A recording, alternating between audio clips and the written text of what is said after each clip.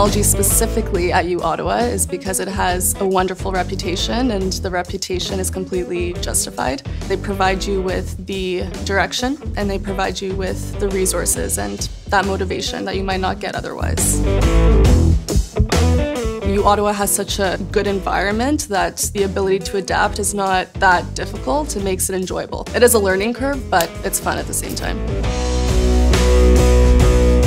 In the Faculty of Social Sciences building, there's a cafe. Anytime I wanted a coffee to make it through the day, that's always where I ended up.